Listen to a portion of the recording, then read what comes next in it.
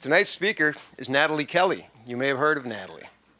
She is Chief Research Officer at Common Sense Advisory. She's been in the language services industry since 1996.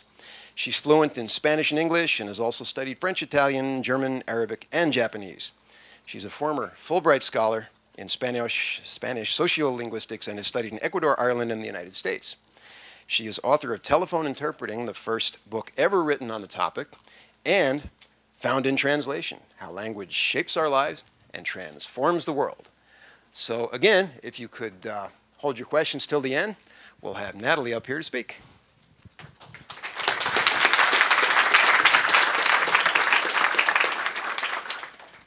My Twitter handle is @Nataly Kelly, NATALYKELLY.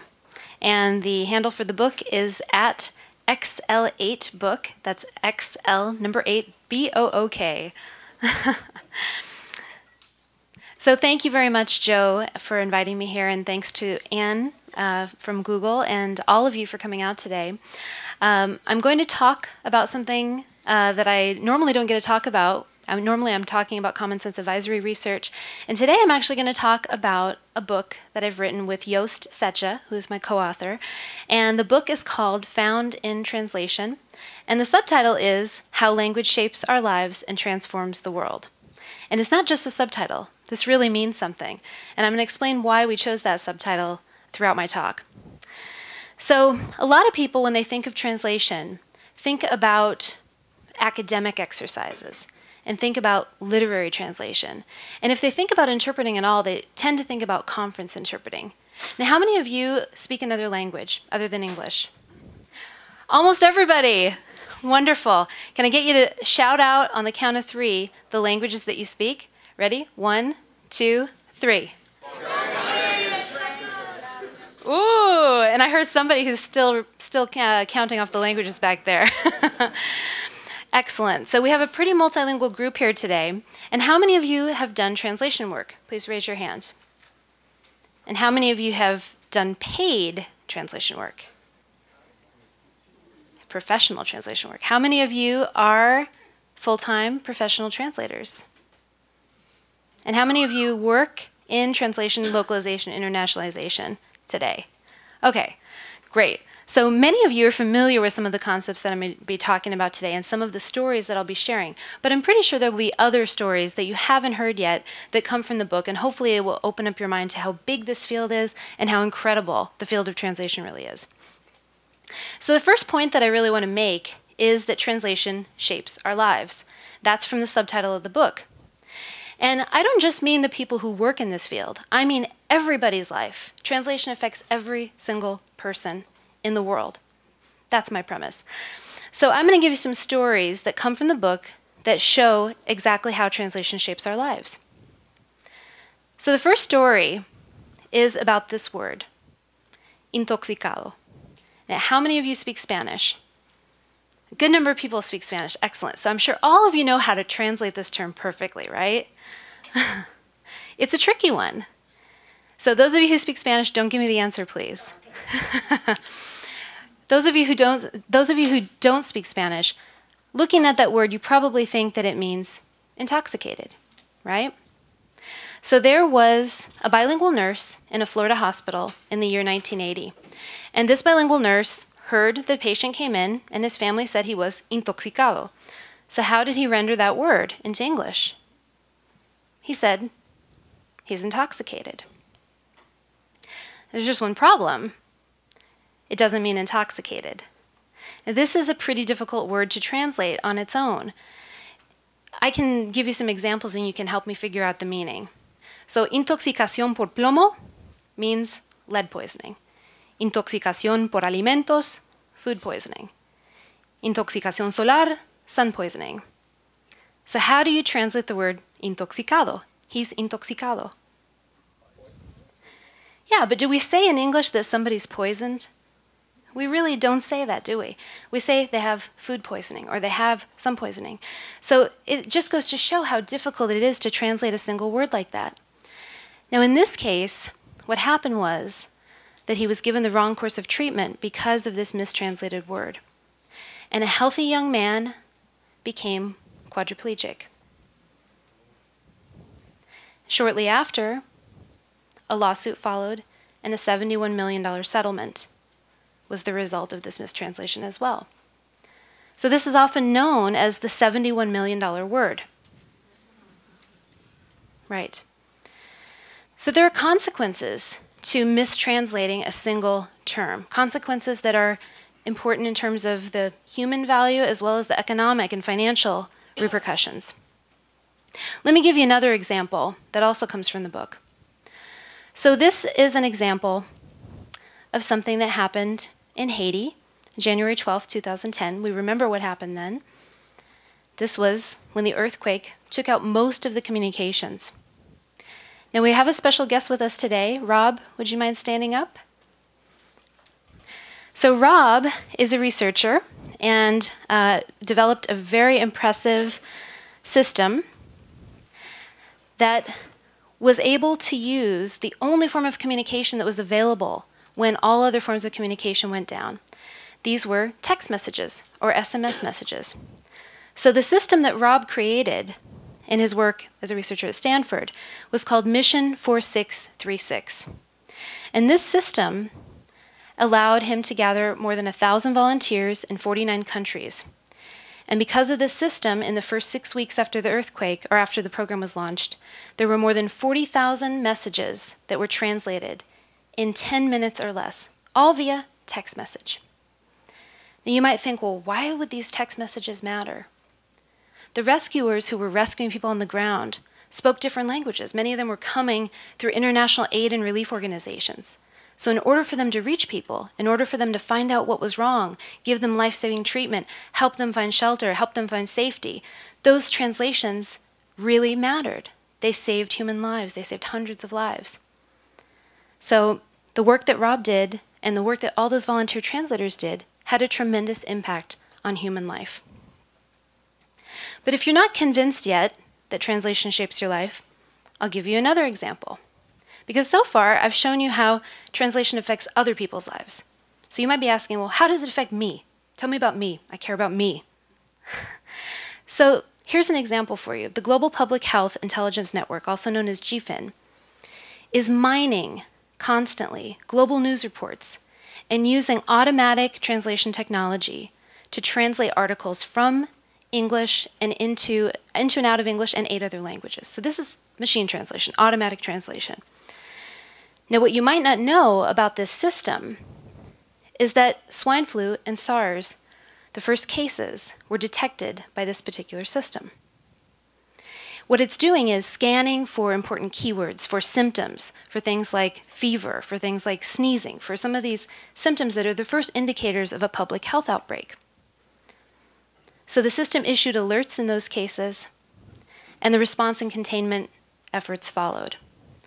So this goes you to show that translation is behind the scenes, keeping us safe, preventing public health outbreaks from spreading. How else does translation shape our lives? If you're not convinced yet, I'll give you another compelling example. On September 10th, 2001, the day before the 9/11 attacks, there were some warnings that were caught, warnings that were issued about what was about to happen. So the words, "tomorrow is 0 hour," and the words, "the match is about to begin," were intercepted. These were recorded and intercepted from Al-Qaeda operatives by US intelligence agencies. Now, there was just one problem. These messages were not in English. They were in Arabic. So when do you think they were translated? September 12th. 2001. And it's not to say that if these had been translated on the day that they were intercepted, that the 9/11 attacks would have necessarily been prevented. Obviously, a lot has to happen for something to be considered a credible threat, and a lot of wheels have to be put in motion. But it does go to show the importance of not only translation, but translation that happens quickly, translation that can happen efficiently, systematically. So this comes from official US government documents. Anyone can look up this information. And it's a well-known fact that the US government has had a backlog, tremendous backlog of translation that hasn't been carried out. And this is a constant struggle that the US government officials are still facing. So what happens when countries go to war? How does translation play a role then? Well, translators and interpreters are constantly being used when countries come into conflict with each other.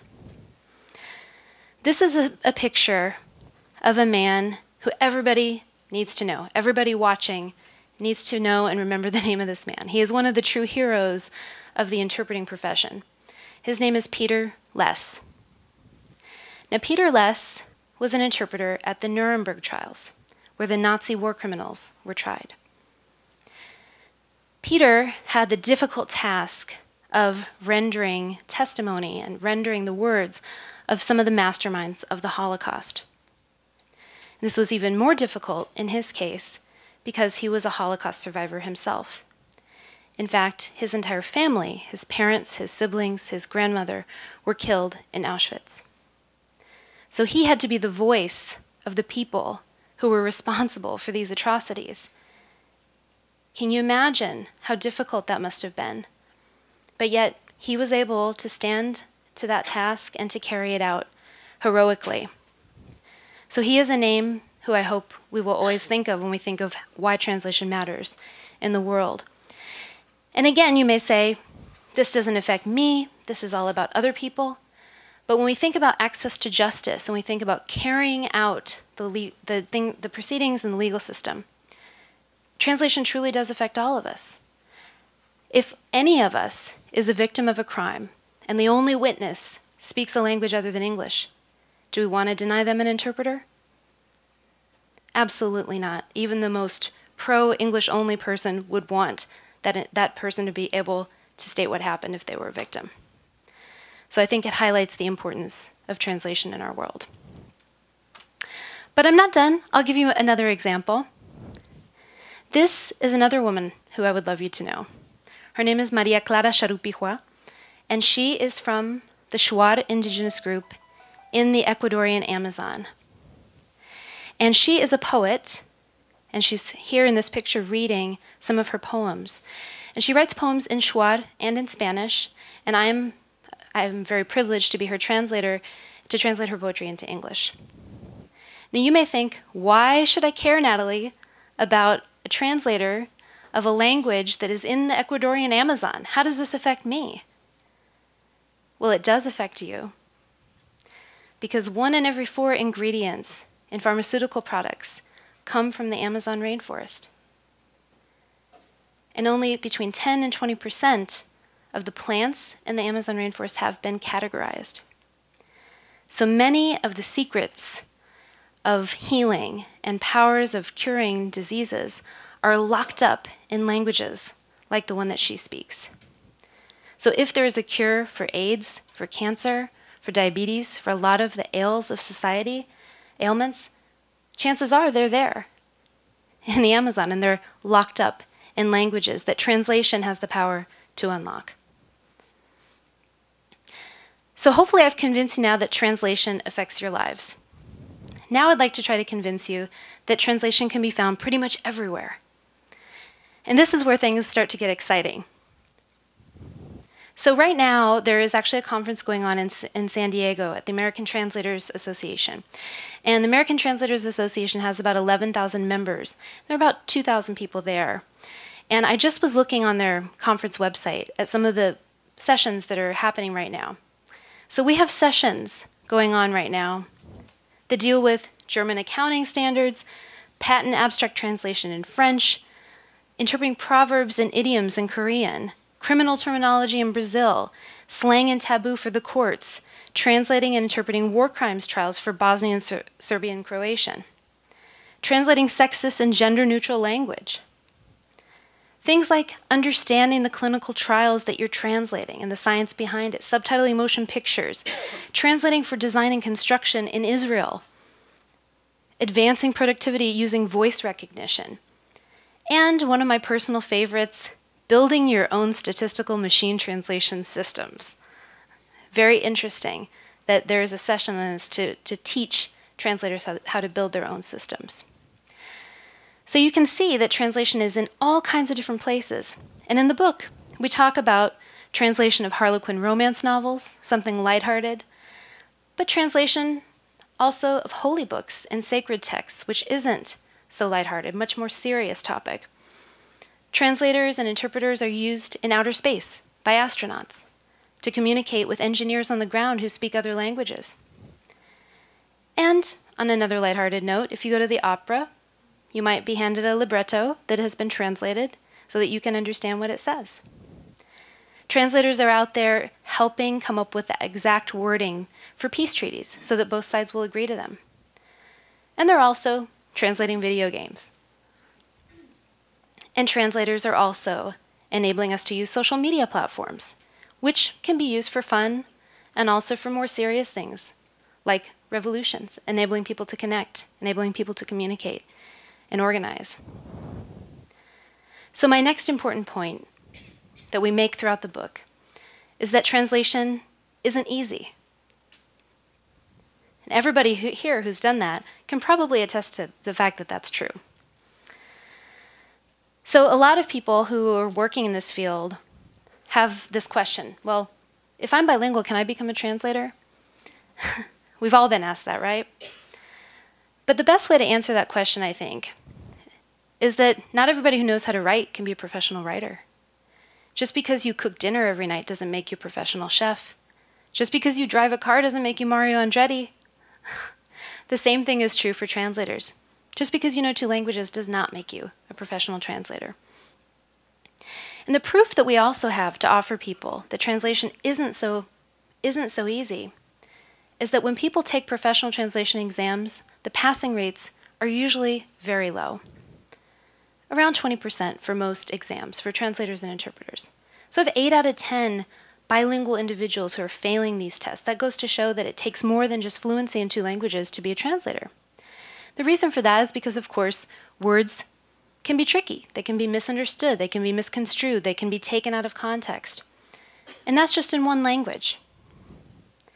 All we have to do is just think of the classic telephone game, where one person whispers to the next, to the next, to the next, and by the end of it, we get a completely transformed message. And that's just in 1 language. Language also never stops evolving. It is completely unique to each person. You know, my husband sent out an email blast to a bunch of people to let them know about the book. And he wrote, "Apologies for the spousal spam." And I thought, oh, a new term. Okay, where did he get this? So I asked him, where did you hear that? And he said, oh, I just made it up. That's just one example of human creativity. We come up with new terms all the time. We coin new terms all the time. And that's why humans are so necessary for translation. But when we think about spoken language, it's much more complex. Obviously, we have things like tone of voice to worry about. We have accent and pronunciation. We even have things like volume levels. And of course, translation of spoken language, interpretation, is affected by other things that aren't necessarily within our control. So we have the equipment that we're using. We have less predictable things like background noise, interference. Even if someone has a sore throat, that can affect our ability to comprehend them. So there's all these other variables that can interfere with an interpreter's ability to render information accurately. So when we start to talk about more than 1 language, we say in the book that languages are like different instruments. They have different scales, they have different sounds. Sometimes they don't even have the same notes. You can't physically play the same note in the same range or the same octave on one instrument as you can on another. So we actually wrote in the book that poetry translation is like playing a piano sonata on a trombone. And I really think that's true because I'm currently trying to translate some poetry that was originally written in Schwad, and to get that to come into English is a pretty mighty challenge. I would also say it's not just poetry translation that presents this problem. How many of you saw in the recent debates the Romney quote that's been everywhere, "Binders full of women"? Okay, how do you translate that? It's not so easy to translate, so I wonder how this was translated in the news for international media. But to make it even more complicated, after this all came out, I saw an image that was shared, and it had Beyonce, and it said, "If you like it, then you better put 3 rings on it." And it was referring to a 3-ring binder, and I thought, this is a translator's nightmare, because not only do you have to know something about Beyonce, you have to know something about current events in American politics, You have to know about gender relations and these things that are happening in the news with regard to women and women's rights. And you have to know that in the United States, people use 3-ring binders, which aren't necessarily used in every country. Other countries have 2-ring binders or 4-ring binders or 6-ring binders. So it's very complicated to try to migrate that concept and that humor, especially into another language. Terminology knowledge is another reason that translation is difficult. The average person uses about 4,000 to 5,000 words in English on a regular basis. People who are educated, who've received a basic education, know between 8,000 and 10,000 words. The professions that use the widest vocabularies use more than double that amount of words. So how many words do you think translators have to know? Well, many of them are crossing many disciplines, and many are going into more than one language. So they obviously have to know this kind of vocabulary in at least 2 languages. So to give you another example of why translation is so difficult, I thought I would show you this. So numbers don't need translation, right? You can just transfer them across languages with no problem, right? Does anyone know what these numbers have in common, aside from the fact that they're on signs in these images? How about if I show you this? Does anyone want to volunteer to take flight 666 and sit in seat number 13? These are bad luck numbers in this culture, right? But they might not be bad luck numbers in every culture. And all the numbers up here are bad luck in some culture. So you can't just transfer these numbers when you're translating a marketing campaign, an advertising campaign, or maybe even a flight number. To give you another example of how difficult translation can be, I thought I would tell you this little story about President Carter. So President Carter, when he was in office, became accustomed to working with interpreters. And after he left office, he went to Japan, and he was giving a talk at a school. And since he had worked with interpreters many times throughout his career, he thought, okay, I'm going to use a joke, but I know it's really hard to interpret jokes, so I'm going to make it short. I'm going to keep it as a pretty easy, short joke. So he told this joke, and the audience erupted in laughter after the interpreter rendered it into Japanese. They just died laughing. And he thought, wow, this is the best response I've ever had to a joke. I wonder what the interpreter's secret is. So he went up to the interpreter and asked, and at first she didn't want to say. But then he asked again, and the interpreter said, Mr. President, I told the audience, President Carter told a funny story. Everyone must laugh.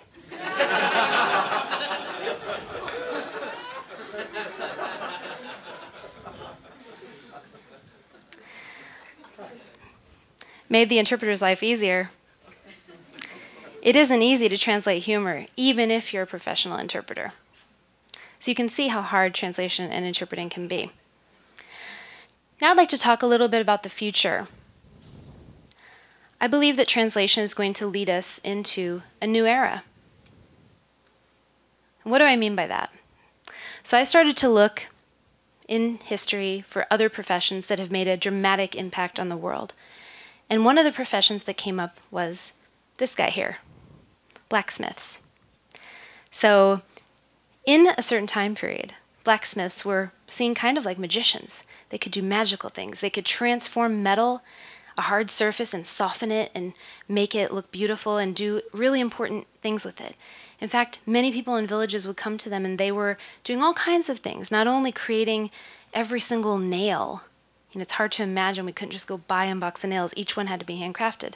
But they were doing things like dental work and veterinary work and all kinds of things, even warming the bread and baking the bread for the villages because they were some of the few people who knew how to keep fires going. So blacksmiths played a very important role, and much like translators, their work touched all different aspects of society. They were actually the linchpin of progress for the Industrial Revolution. As needs became more complex, so did the skills that were needed by blacksmiths. And they were actually involved in helping build the machines that would eventually replace their role. And they gave rise to a new way of life, a new economy, a new society, a whole new way of life. And that role actually evolved into many other professions that did not exist previously in history. So things like welders, machinists, pipe fitters. And there were also a lot of blacksmiths that went on to invent great things using their skills and their knowledge, like Studebaker, John Deere, Henry Ford. These were all blacksmiths. So even after their role was transformed, they continued to make major contributions. So I'm going to come back to the idea of blacksmiths and translators and what they have in common. But the question that you're probably asking is, because blacksmiths kind of faded away, does that mean translators are also going to fade away? Well, here's where I think there is a difference between what blacksmiths did and what translators are doing. So the big question is that everybody asks me all the time is, will human translators be replaced? I think when you compare them to blacksmiths, you can ask people to use identical nails. You can standardize things like railroad ties. But can you ask people to use identical words? Can you ask everybody to speak the same way? Can you ask people to mass produce content? Can it be like a factory assembly line? How much content can be mass produced? And how much has to be customized? So let's take a look at what some of the data says. So some of the stats I'm going to show you here come from Common Sense Advisory. So the market today is worth more than 33 billion US dollars, the market for language services and technology. That's as of 2012.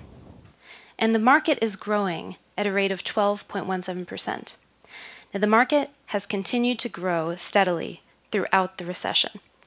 Unlike many industries, this market has continued to grow. Now the growth did slow down a bit during the global economic downturn, but it continued to grow, and historically has always grown yearly in double-digit growth rates. There are more than 26,000 translation agencies or companies offering translation services throughout the world. And our estimates tend to be pretty conservative compared to some of the other government estimates that are out there. So North America is not the only important area of the world when it comes to translation. In fact, it's not even the biggest. Europe is quite a bit larger, and North America makes up less than a third. But translation is a global industry, as you can see here, and the dynamics and the distribution of how this market is changing are different every single year that we look at it. Asia is rising. We're seeing North America play less of a role than in the past. So these things are changing year by year. But this market is made up of many, many services, not just translation. Obviously, software localization, which a lot of you are interested in, on-site interpreting, website globalization, multimedia localization, all of these are encompassed within this broader market. But translation is by far the biggest service because it's used by pretty much every type of organization that you can think of. Demand for translation is growing. We did a study of Fortune 500 companies, and the vast majority told us that their translation volumes have increased and that they expect them to continue to increase. Their content volumes were increasing at an even faster pace. So the potential demand for translation is enormous. Some studies show that there are 2.5 quintillion bytes of data, of information coming into existence every single day. Translation providers are converting a tiny, tiny fraction of that, 0.0000067%. That's how much they are converting every day. So if even just a tiny fraction of that information is useful for translation purposes, that signifies enormous potential for translation. What a lot of people don't realize when they talk about machine translation replacing humans is that human translators already use translation software and translation technology. And the idea of leveraging past content is already widespread. This is something that has existed for decades. So the average translation agency translates about 43,000 words per day, and freelancers have an average of little less than 2,700 words per day. We asked freelancers and translation agencies how many words are brand new words translated for the first time without using any translation memory software. The rate for both was almost identical. It's about 60%, which means that 40% of what they're translating is using translation memory, is relying on past translation work that's already been done in the past. So when we talk about technology replacing translation, think about these figures. Technology already is helping replace about 40% of the human translation work that used to be done in the past. It's just being done by a slightly different technology than automatic translation. So is technology going to replace human translators? This is a question we get asked all the time. And I always ask, has accounting software made accountants obsolete? Has medical diagnostic software made doctors obsolete? Has legal software made lawyers obsolete? So why do we think that translation software would make translators obsolete, especially when we've been using translation software for decades? That's a question that I think all of us should ask. These fields are constantly evolving, and so is the field of translation. And as I mentioned, those 26,000 companies, they're not just made up of translators. They're made up of salespeople. They're made up of marketing directors. They're made up of software engineers. They're made up of all kinds of people, human resources staff. Many, many people are employed in this industry. It's not just translators that would have to be replaced. Language is categorized as the epitome of human intelligence. So how many of you are familiar with the Turing test? Many of you. So the Turing test looks at the machine's ability to use language as a human would, and this is considered to be the ultimate test of whether machines can have human intelligence. So the questions that we can ask ourselves when it comes to, can a machine replace a human translator? Can a machine use language like a human can? Can a machine debate politics? Can a machine write poetry? Can a machine flirt with someone? Can a machine tell jokes?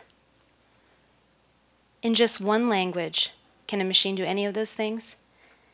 Maybe we can get to a point where a machine can do some of those things in one language, but we're not just dealing with one language. We're dealing with thousands of languages.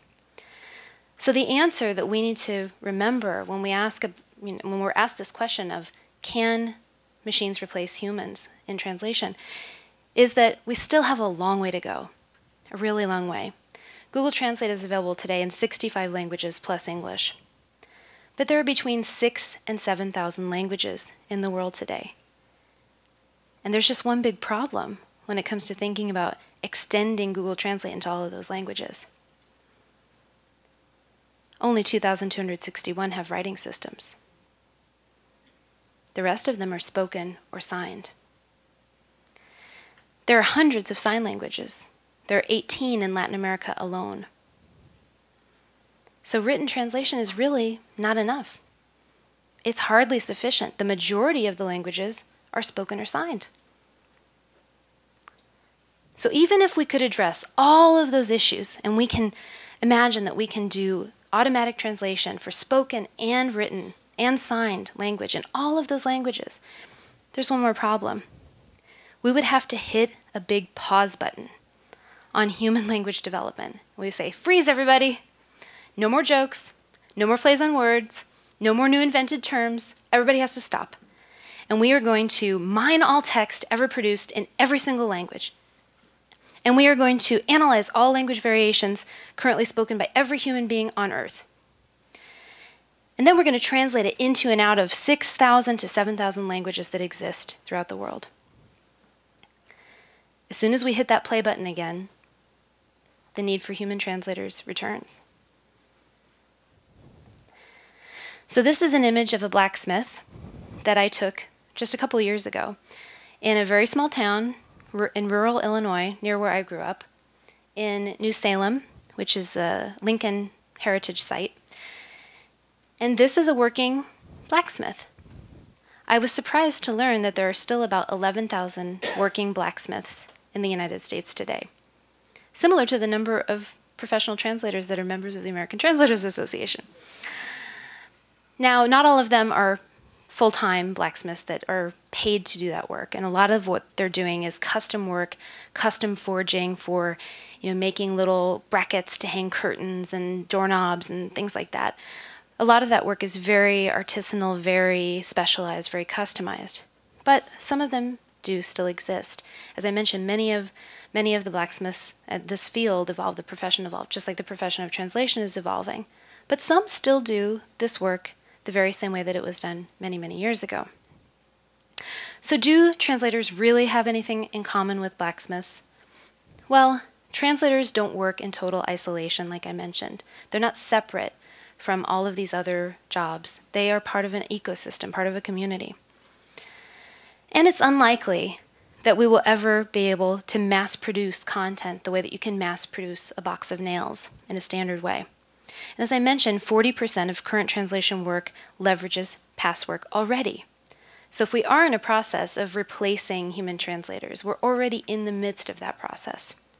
60% of the work that translators are doing today still entails custom forging, if we want to use the blacksmith metaphor. So this profession is already in the midst of evolving. So are translators the new blacksmiths? Well, I believe that much like blacksmiths pushed us into the industrial age, into the industrial revolution, translation is pushing us past the information age, and we are moving now into the information transformation age. Whatever shape the next revolution we have takes, a lot of people have referred to this as the information revolution, translation has to play a part. We can't talk about access to information unless we talk about translation, unless we talk about the language component. So translation will be critical in helping us achieve a better quality of life. Now, we did a study recently at Common Sense Advisory on the need for translation in Africa, and this was a study that was commissioned by Translators Without Borders. And we were surprised to see that so many respondents told us that translation would affect virtually every aspect of their life: political inclusion, health information, information about how to prevent conflict. People even said that they thought it would reduce, more access to translated information would reduce violent conflict. They also said that it would prevent the loss of life of loved ones. Just having information to access to basic information about how to prevent certain health concerns and health conditions would have had a tremendous impact. So when we think about the Industrial Revolution, how it led us to a new quality of life, I truly believe that translation for many people who don't have much access to information, especially in their native languages, can definitely impact their lives. We have data that shows us this. I don't think that content is king anymore. I believe that the ability to transform content, to intelligently use that information, to customize it, is truly the new king, or maybe queen. Speaking of kings, I was looking for stories and information about blacksmiths, and I came across this story about King Arthur. So King Arthur summoned all the artisans and asked them to explain why their work was important to building Camelot. He asked them to justify their position. So he brought in the tailor, he brought in the carpenter, he brought in the stonemason, the goldsmith, and other artisans. And each of them made a very strong case to him for why their work was important. And he asked them where they got their tools, and each one of them said, the blacksmith. So Arthur asked the blacksmith, and who makes your tools? And the blacksmith said, Sire, I make my own tools. That is my craft. Now remember that American Translators Association session that I pointed out, where translators are being taught to create their own statistical machine translation engines? Talk about making your own tools. Is that our craft? Is that the craft of translators for the future? And the kindly king moved the humble blacksmith to the head of his table, as he had made all the tools for all the trades. I truly believe that translators are in the process of making their own information tools, whether that is contributing to their own translation memory databases or simply producing translations that are being mined by statistical machine translation engines. And these are tools that can truly open up a door to human rights and to a civilization that we can't even describe today. We haven't even imagined what it will be like for so many people who don't have access to information and can't understand what it's like to benefit from that information in a language that they can truly understand. So I've told you about the book and the fact that I believe that translation not only shapes our lives and transforms the world, but I also believe that translation truly defines our future. I think when we talk about access to information, we really have to think about access to information as a human right. And until we can unlock that information for those 6,000 to 7,000 languages, we truly are not providing equal access to everybody who needs it. So that's why I believe translation matters, and that's why I believe it will have an important effect on the way we live our lives, not only today, but in the future. So with that, I will be happy to take your questions. And we'll have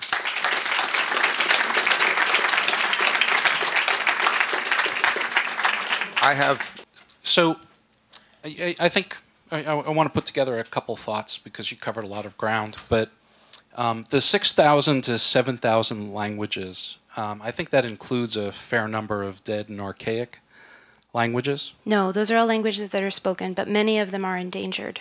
Okay. Mm-hmm. Also the statistics that are based on the volume of translation, a lot of that is driven by the amount of content that's being translated, not necessarily the demand, because I think most of us in this room know that we have a number of companies that like to just translate whatever they've got and don't always pay attention to the quality of their content and so forth. I see pressure in many countries, China, India, as a part of solving, and also in Africa, solving their literacy issues and their communication issues by moving towards, well, first education, but then also standardization and centralization of their population's ability to speak fewer languages, moving in that direction. So between that and the number of languages that are dying every year, it would seem that there's also a trend that is somehow ignored in your discussion of having actually fewer working languages in the world over time. Not that translation would go away, but you can't just use the numbers that are based on content and costs, cost demand. So I wonder if you'd address some of those points. Sure. So this is a common question that we're asked a lot. You know, are global languages taking over and making some of those, you know, language number 2,497 and so on less important because more people can use an interlanguage, you know, one of these large global languages. What is happening is that a lot of communities now can communicate much more easily than they could in the past. So yes, there is a push for literacy, even in languages that don't have a writing system. And there's this, in my view, archaic desire to force literacy upon people, when in some cases that's not that necessary. If they can communicate with video-based, audio-based information, why do they need to be forced to have a writing system? You know, maybe it's better to use audio and video information where a lot more nuance and a lot more information, it's much richer information to begin with. So maybe they can skip that step. You know, it used to be that writing was very important because that was a fast way to disseminate lots of information. But now we can do the same thing much more efficiently in a lot of ways with video information. So one thing that we do at Common Sense Advisory is look at the stats of languages on the web and which ones are becoming more important. Every year we do a large-scale study on this. And one thing that we're noticing is that these less common languages are becoming more and more important each year, and we have that long tail of languages effect that I'm sure many of you are familiar with. So yes, there are efforts in many countries to standardize, and there are efforts to kind of go toward one language, gravitate toward a language of power, a language that is traditionally the language of people in society that are usually the ones who hold the resources. But there are also a lot of efforts to preserve native languages and to allow people to use the language that's most familiar to them. So I don't think that that trend is going to go away. I think it's only going to increase because all of the companies, you know, I know many of you work for large global companies, and who are you competing with when you're going into some of those markets? You're competing with local competitors for the most part. And a lot of them are founded by people who speak some of those minority languages, and many of them will have bilingual websites and websites in some of those languages. So every country is slightly different, of course, with regard to their language policy and with regard to their preferences and, you know, with regard to who's in power at the moment. But I see a lot of small languages fighting, and I see a lot of them creating content, you know, and really, if they have the operating systems to be able to create content, that is what is opening the door for them to be able to do that, at least in a digital fashion. So I'm not sure I answered your question exactly, but it's a complicated one. You have a follow-up? Nataly, no, he's lost the mic. Oh, okay. Nataly, thank you for Thanks, that presentation. It was very thoughtful and actually elegant, in my opinion, so thank you. My question is about the term translator. When you talk about translator, can you give us some thoughts on community? Is it an individual person? Is it a community? And what do these generative, creative types, what's the profile? Mm-hmm. Well, this is a complicated question. I just wrote an article on this exact topic about how translators are defining themselves. And the reality is, even the lay public will call an interpreter a translator, and even someone who works in transcreation is usually referred to as a translator, even if what they're doing really isn't translation. So the word translation, I've used this term in this presentation because I have been using the overarching term, related to transferring information from one language to another. And that's the basic definition that you'll find in most dictionaries. What we're finding is, in some of the studies that we're doing at Common Sense Advisory, is that this word and what it means is changing drastically. So we just did a recent study on pricing, and the big finding was that the price of translation, average price of translation, has dropped. Nobody likes to hear that. Don't shoot the messenger. Well, maybe some people do like it if you're buying a translation, but nobody on the supply side likes to hear that. But what we found is that the reason for that is that this field is becoming more diverse. So now, it used to be many years ago, if you bought translation by the word, you would get translation, editing, and proofing, including in the price per word, included in that.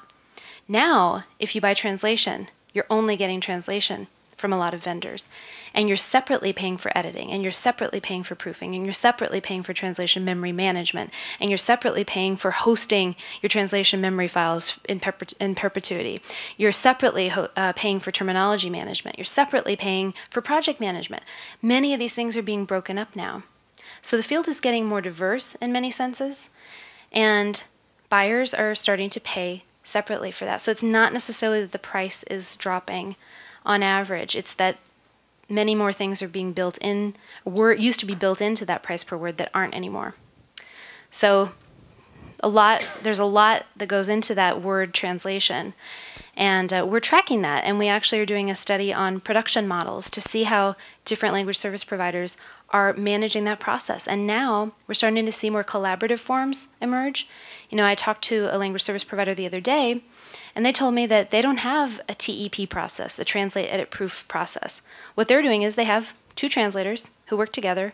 There's no hierarchy. They're a pair, kind of like pair programming, and they're pair translating.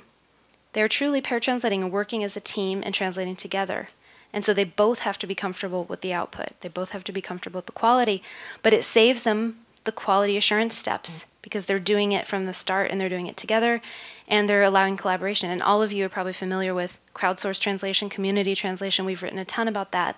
That's another form that's less common, but is still a form that is changing the way we view translation. Yes? My name is Mike. Thank you for your time, and it was a very interesting presentation. I just have a quick question. It's pretty basic, actually. Does highly technical language, such as legalese or medical jargon, change as quickly as colloquial language? And if so, in your research, have you found it easier or even possible to standardize that content as opposed to humor and other things like intoxicado, as you mentioned early on in your presentation? That type of terminology tends to evolve even more quickly. It depends on the field, but I recently was at a conference for the World Bank, and I was mentioning that the standard rate of productivity for translators for decades, since I entered the profession at least, was always 2,500 words per day. And the translators from the World Bank told me, well, our guideline is about 2,000 words per day, because we have to translate all kinds of new financial terminology that's being invented on the fly, and new program names, new offices that are being created in different countries and things like that. So it really depends on the field, but that kind of terminology does really represent a challenge for translators because many times they are inventing the terms in another language. So it takes a lot of research. It takes, how can I come up with the perfect word for this that's going to be used from now on? by this official government body like the World Bank. So that kind of terminology, in some fields, and it depends on the language as well, because some languages have pretty strict rules about new terminology entering the language, at least in written form. And they tend to be a little bit less responsive to what people are actually using on the ground if they have all those kinds of bodies dictating what people can and can't say. So you can kind of tell what side I'm on when it comes to those kinds of organizations. But it depends on many factors, but the short answer is that the specialized groups tend to evolve their specialized areas more quickly. In the course of looking at scenarios for companies that have several target languages, did you look into any interest in simplified or pivot English as a intermediate step? And can you comment on that? Yeah. Well, we haven't looked specifically at pivot English or simplified English, but we have looked at English as a pivot language. So for those of you who are not familiar, what's happening is because the volume of translation has been increasing for a lot of languages and the translation profession has not evolved that quickly in some countries, China is one example, India is another. What's happening is a lot of companies have to translate into English first and then into Chinese. So there aren't enough translators between, say, Italian and Chinese. So they're going Italian into English, English into Chinese. And this is happening for other languages as well. So yes, we have looked at that, and it's problematic for many reasons. One, the cost of doing that is twice as expensive. And second, the quality degrades when you have to translate a translation. So that is a concern. We've written quite a bit about that, and it is a problem. But what we've written about is that the fields, the professions, are not maturing fast enough. They're not keeping up. And it's a difficult problem because in markets like China, when I talk to companies in China, they tell me, well, if I find someone who has good enough English to be a translator or good enough German or French, they go and specialize in international business where they can make more money. And some translation agencies in China actually told me that they can't keep translators long enough because some of them will work for a few months, they make enough money that they go on vacation for a couple months, and then they never come back, and then they go work for a different agency. So, and others, are saying that they can't find enough talent that's willing to work for the wages that they can offer because their standards are higher and their customers expect better quality. So it is a real challenge. We're seeing that for many different languages around the world. Hey. Hey. Can you share with us the most interesting or surprising reaction you've had to your book? That's a good question. I think the most surprising reaction I've had, well, there are a few that come to mind. I think the most interesting thing was speaking at the Jimmy Carter Library, and a lot of people came to that who had no background in translation whatsoever. In fact, it's kind of a treat for me to speak to people who actually deal with translation, understand a lot about translation. In that group, and most of the public talks and signings that I've been doing, a lot of people are coming just from the general public, people in the bookstore who just wander over. And, I think that's really exciting. It has been surprising for me how many people are interested in the topic. And one person actually told me that they found a copy of my book in a Barnes & Noble in Louisville, Kentucky. And that really made me happy because I think the message that we need to get out is to all the people who don't work in languages and all the people who are monolingual and don't know a thing about other languages. If they can start to take an interest and start to see that translation affects their lives, I think there will be a lot more support for the industry. In writing this book, our big goal was to really make it like Freakonomics for translation. Take a topic that people think is dry and boring and doesn't really affect me, and to make it fun and exciting and make it seem real and make it seem like it affects their lives, because it does. So I don't have any real shockers, but that's pretty much my impression so far. Thank you. Well, that reminds me, it's not a surprise, but I noticed one of your most recent tweets that you got a thank you letter from President Carter and Rosalind for your nice memories of them in the book. Yes, that was well, I guess that was a shock. Yes, that was my big shock. I'm still a little shaking when I think about that. I didn't expect to receive a letter from President Carter himself. I did a whole talk at the library about what he had done throughout his administration, his short time before he was involuntarily retired, as he puts it. And he actually did a lot for language access and did a lot for the deaf community in the United States and a lot for court interpreting and lots of different areas of language access.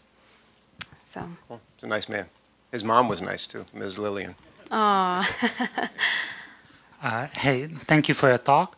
You already addressed this somewhat, but I have a question.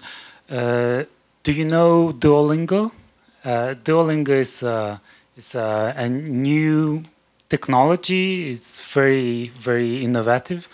Like it combines language learning and like crowdsourced translation. Do you think this kind of new technologies can change how translation is done? Well, I have not seen, not talked with the developers of Duolingo personally, but I have been watching what they're doing, and all of us on the research team at Common Sense Advisor are constantly taking briefings from technology vendors and tracking what's going on with products like Duolingo. And I think it's interesting. I think it's interesting what they're doing, and a lot of companies are doing very interesting things right now. What I think is even more interesting than what they're doing with their technology is the fact that they are getting funding for some of these things.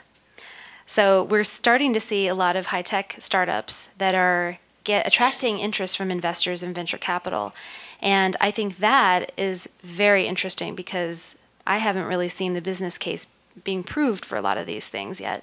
But what I'm interested in is the fact that this is raising awareness in society at large. So Ashton Kutcher is a backer of Duolingo, and Tim Ferriss. And, we wrote a post recently on our blog about all the celebrities that are backing translation technologies. Gene Simmons from Kiss is a backer of Ortsbo. And many people don't realize that Bono has interest in a company called SDI Media, which some of you might be familiar with if you work in film and gaming, and they do a lot of the multilingual subtitling and voiceover. So, this kind of interest from high-profile names and venture capital and actually seeing some real money come into the industry is, I think, of great interest. And I'll be very interested to see if those investors actually make a profit and to see what happens. This particular model, a hybrid of language learning and translation, is interesting. I have been monitoring what's happening, and we'll see. I try to be open-minded when it comes to any new innovation like this because we are independent, and we kind of have to stand back and see what's happening from a broader market perspective. So we can't be tied to any old-fashioned ways of doing things. We're always looking at, okay, what are the newest trends, and how is this going to shake up the industry? So we'll see what happens with Duolingo. There's certainly a lot of buzz about it. They're doing a good job with marketing. Yeah. Your discussion about the Beyoncé picture illustrated very interestingly the amount of context required to understand something. Do you have any analogous examples from your Schwar poetry translation as to what kind of contextual differences would need to be explained?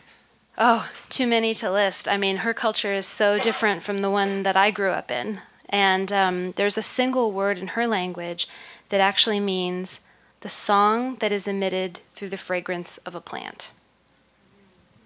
The song that is emitted through the fragrance of a plant. And I have to think about it every time I say it because it still confuses me. So that's in one of her poems. And I had to figure out how on earth to render that into English without destroying the lyrical quality of the poem. So I went with, I went around with sacred song and all these different things, and it just doesn't convey it. So we ended up putting an asterisk and an explanation at the bottom because the only way to give the full context to the reader. But yeah, there are many like that. But we don't even have to go to a language like Schwar to come up with examples like that. There are tons of examples like this in all kinds of languages, even languages like Spanish. There are words, we have a whole example in the book of words for brown in Spanish. And it depends on if you're describing a bear or an animal or eyes or hair, what word do you use for brown? And people have asked me, does that mean that people who speak Spanish see shades of brown that other people don't see? Maybe that's one of the weirdest questions that I got, Mary. But, it is fascinating to think about all of these different concepts that we have that are, even in languages that are not linguistically that that distant from each other. Hey, thank you very much for the talk. I had one question when you were explaining how much power the translators have, especially for translators at the UN or who translate for political issues. I was wondering if there were any ways for citizens to find out afterwards if the translators had any doubt or any, were wondering, like here I wasn't really sure, and this could lead to, potential, so I was wondering what were the tools available for that? Oh, yeah. Well, it's very hard. There are tons of examples that we mentioned in the book. I'll give you one famous one. The words, "we will bury you," that were spoken by Nikita Khrushchev, were seen as a threat. And people thought that he literally meant, "we want to kill you, we want to bury you with a nuclear attack." And the phrase that he was using actually was a more common phrase at that time in Russian that meant something like, "we will be here even when you are gone, we will outlast you." And people have asked me, well, are you sure that's really what that meant? And I've given them examples of things we say in English, like, "he came in dead last," or, "oh, you're killing me," when someone's making you laugh. If you think about how we translate those things, they could have a similar impact if they were mistranslated. As for how to go back and find out if that's exactly what someone said, it's a really hard thing, because you've probably seen in the media, even in recent times, when a mistranslation is out there, that's the story. What that person said, that is pretty much the story that is in the news. And it's very hard, even when they issue a correction, to go back and change it.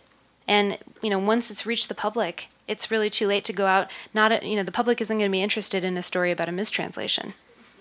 So it's, unfortunately, a lot of what we hear in the news is affected by the translator's skills and by the interpreter's skills.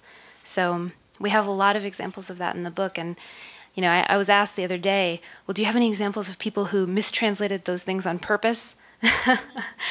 And I'm not able to go and interview the exact, maybe that's another book.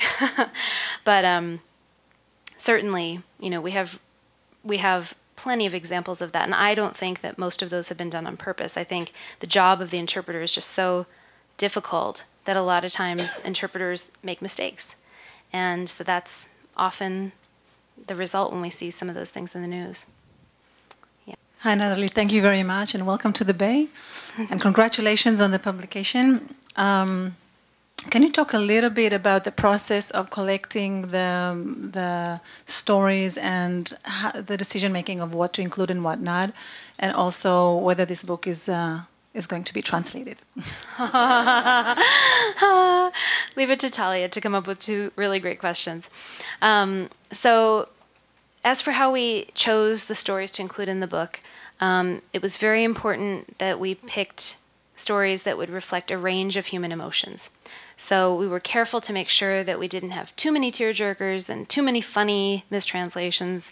We wanted to hit every emotion that we could. We also wanted to hit every part of life that we could, so we had stories about translation of sacred texts and religion, because we wanted people to see how translation affects their spiritual life. But we also have stories about translation in mundane topics and things like MAC cosmetics and Harlequin romance novels and Hallmark cards and Nescafe and all of these kinds of things, products that people use every day. So we really did try to pick a range of topics that would hit many different areas of life, and we also looked at kind of the common things that people like to read about, even in the newspaper, the sports section, the food section, the politics section, current events, lifestyle, arts, entertainment, those kinds of things. So we tried to hit on, basically every aspect of life, as many as we could. I wanted to include a section on science, but that didn't seem that interesting to the average reader. But we tried to include as many as we possibly could. As for whether or not the book will be translated, I've had lots of volunteers because I have lots of friends who are translators. This is really a question of the publisher and publishing rights and how that all works. So basically, if a publisher in another country wants to publish the book in another language, they have to buy the foreign rights from Penguin USA, which is the original publisher, and then they can commission a translation in that language for that country. So I actually don't have much control over that, but what I do know is the more popular it is in the home market where it's launched, usually the more interest there is in doing translated versions in other countries. So my hope is that that will happen, but I also think it's going to be a hard book to translate because there's a lot of humor in it. Yeah, thank you. Yes. Yeah, Dagmar Dolachko with Peritus Language Services. Thank you for this beautiful book. This is great. We need to get the word out more about our profession. But I have a question which maybe you can answer because of all your insights with Common Sense Advisory. With this increasing amount of volume, we're just buried, to use your word, in content, and the ever-increasing price pressure. Where do you see quality going in translation, and that people still understand, like in any other profession, they will get what they pay for? Yes. Well, we did a study in 2008 on quality and how buyers define quality. And one of the very interesting things that we found was that quality was defined slightly differently depending on who was buying. And so buyers in the retail sector, for example, told us, it doesn't matter to us if the product name is spelled wrong or, even if the description has a typo, but if the numbers are wrong, we have a major problem. Because if we've advertised that that product is on sale for $199.99 and they get a decimal point wrong or they get a number wrong, we are out millions of dollars. So for them, the way they define quality was accuracy of numbers. So that was in the retail sector. In sectors like life sciences, of course, every single thing has to be perfect. There has to be no room for mistranslations because human lives are on the line. And in the automotive sector, it depends on the type of content, of course, but for some things like user-generated content, of course, and certain help content, it was viewed as acceptable to use machine translation and to have, some disclaimer that this is not perfect translation and that if you need a perfect translation, contact us. And if they get a certain number of inquiries, they would start to pay for professional translation of that with a human involved. But the notion of quality, because a lot of times vendors of translation services will talk about quality as if it's just this one big thing that can be defined. And our research shows that it's much more nuanced than that, and that there are certain purposes for which different levels of quality are acceptable. And we've actually gone to the trouble of defining, different levels of quality for different content types in some of our research. So the answer is quality depends on who's doing the buying. Mm-hmm. I'm interested to follow up on what you said about not everybody should be a translator, even if he or she speaks multiple languages. So who should be a translator, and what characteristics does that person need to make that successful? Mm-hmm.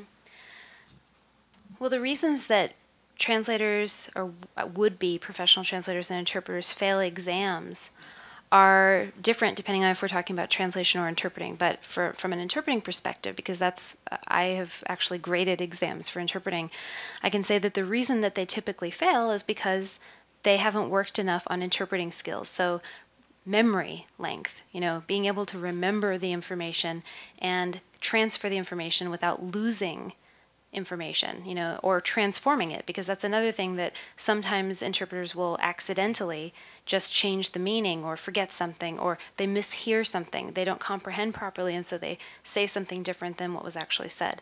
So that's the reason that people fail a lot of those exams. A lot of it is lack of preparation, lack of training, and lack of practice, lack of skills. Not everybody has the skills and has the ability to retain large segments of information and transfer them.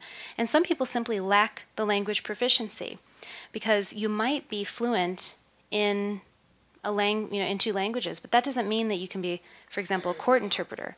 If I ask you to say arraignment in another language, even if you speak that language, you can talk to your friends and family, you might not know how to say arraignment in that other language. So part of it is lack of terminology knowledge, and specialized terminology in particular. So that's the reason that a lot of interpreters fail exams. In the case of translation, it's quite similar.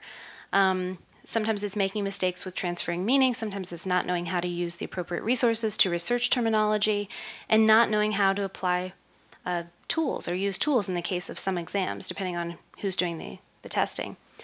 So there are a lot of reasons why translators and interpreters will fail, but I would say the biggest reason is because they overestimate their level of ability to manipulate the language and to really go deep in terms of terminology and in terms of understanding in a specialized area. Well, thank you, Nataly. Thank you. Thank you.